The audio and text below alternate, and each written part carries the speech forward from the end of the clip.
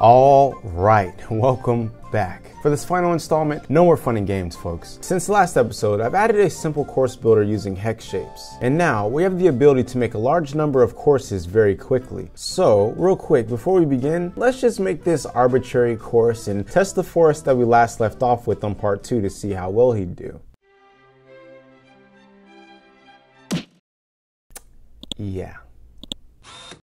Okay, let's get into this. Let's finally try and make Forrest the any course running master that he's always dreamt of becoming. And to do this, we first need a goal. So how about this? I've designed a campaign mode of 4 increasing in difficulty courses and 1 final course that is the monster of a course previewed in part 1 and 2. If Forrest can successfully run 2 laps on each course in both directions, then he will be dubbed the any course running master. So here are my training tactics. Looking at the campaign maps, I think the first 2 or 3 are going to be pretty easy, but it's really the last couple that we need to worry about. They have lots of turns, corners, confusing intersections, and this is about all as I can identify for training purposes. So here are 3 Forrest brain training tactics that I want to try. Tactic number 1, the Forrest dedicated tactic. When I think of training, the first thing that comes to mind is the natural process of going from one stage to the next until you're good. And that natural process is what inspired Forrest dedicated. I'm first going to train Forrest on a very simple course, then make sure that he masters that course, then move him on to a more complicated course. And I will keep up this process until he is able to beat the toughest course that I can throw at him. I mean, you'd agree this is how most natural processes in life works, right? So this should be our campaign winner, right? Tactic number 2,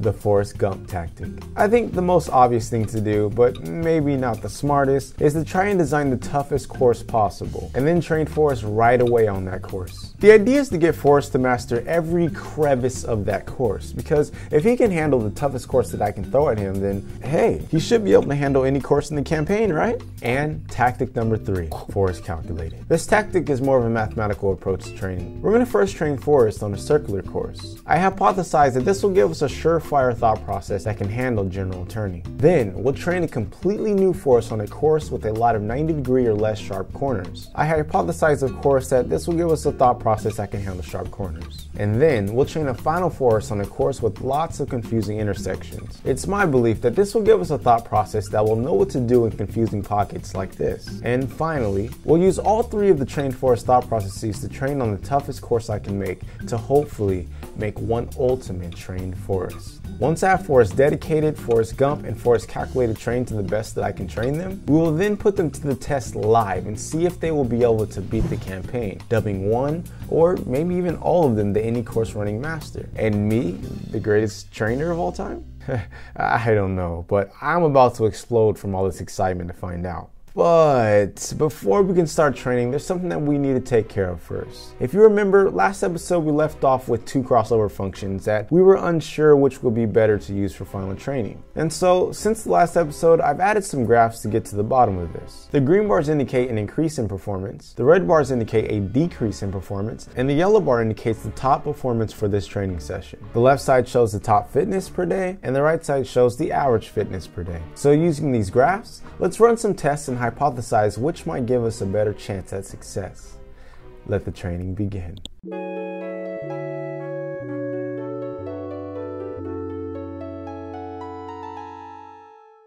Alright guys, after some 12 plus hours of training, I've got some great data to show you. I've ran both crossover functions 5 times for 60 in-game days each, using 2 different courses total. But that's not all. There's something that I've oddly been keeping a secret from you. In part 2, I said that our genetic algorithm will assign a probability to each thought process to indicate their chances to be used for the next day. Well, I was unsure if this was the most optimal way to go about it, so I also added another selection function called top 2, in which every new thought process for the next day is instead based off of only the top 2 best thought processes. So looking at these graphs, that's what you're seeing. And if it's still a bit confusing, imagine a simple Punnett square with the 2 crossover functions on the top and the 2 selection functions on the left. I've tested each combination to try and find out which might be the best. And here are my takeaways. Looking at the first graph, which visualizes the average top fitness from all 5 runs per day, the slice crossover mixed with the top 2 selection method performed the worst, followed by arguably the slice/probability method, then the random crossover/top 2 selection method, and in first place, the random/probability method. When I first looked at this data, I was shocked and actually a bit offended,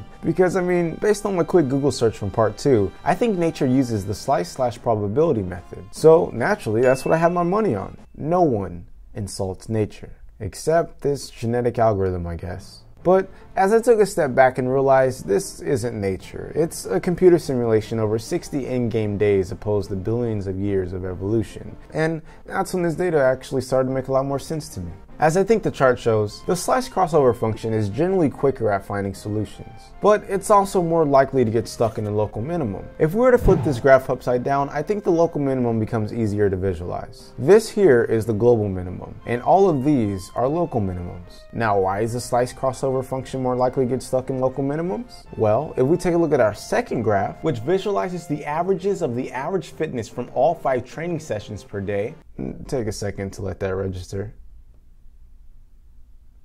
And continue. The peaks and troughs don't stray too far away from each other, which I think indicates that the slice function results in most thought processes being similar to each other with only slight variation. Thus, it doesn't explore the search space as well as the random crossover does. Now, if we were to compare these to the peaks and troughs to the random crossover function, you'll see that its averages have major rises and drops, which shows that the random crossover is making huge changes to look for new solutions. Sometimes it finds them and we see major rises, and other times it doesn't find it. In fact, it decreases performance and we see major drops. But what's important is that it's exploring. The slice crossover is more or less designed to play it safe. Like someone who only makes small safe investments in companies like Apple, Microsoft, Disney, you get it. They could become rich from this, but it might take them some time to get there. While the random crossover function is more like someone who makes big risky investments in startups like Napkins on Wheels, Soggy Cereal Restaurant, and Donald Trump's second term. Some investments will be a complete waste of money, but others will turn great reward. Well,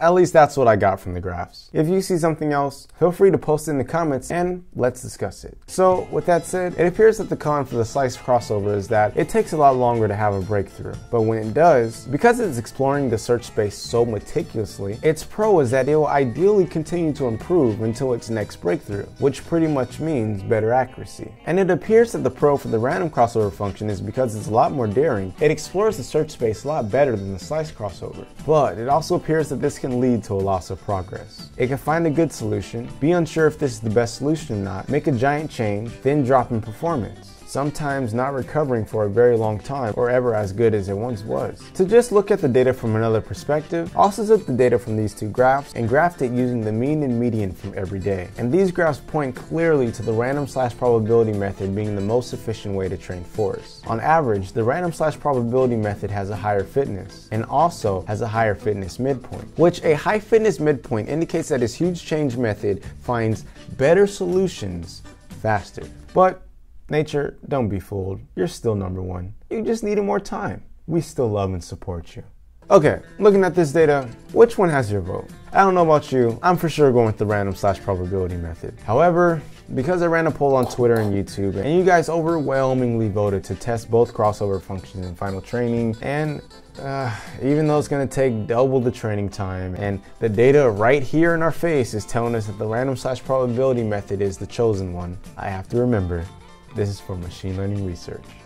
So let's do it. Besides, what if I have no idea how to analyze data correctly and random/probability method actually isn't the chosen one? This might be interesting after all. But real quick, seeing how bad the top 2 selection function performed, let's not even waste our time with it. So instead of training 3 Forrests with only the random/probability method, we're also going to train 3 more Forrests using the slice/probability method and test all 6 Forrests on the campaign mode. So without further yapping at the mouth, let the actual training begin.